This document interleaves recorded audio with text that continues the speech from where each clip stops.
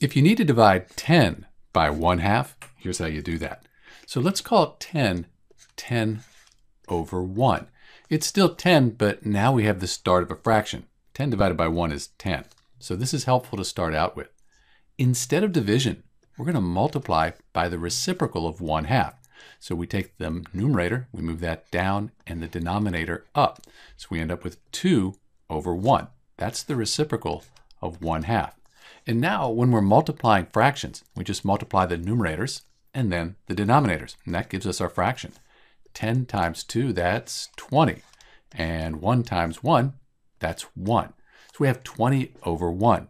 And 20 divided by 1, that's just 20. So when you divide 10 by 1/2, you end up with 20.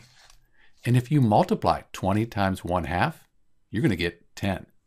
This is Dr. B dividing 10 by 1/2. You get 20. Thanks for watching.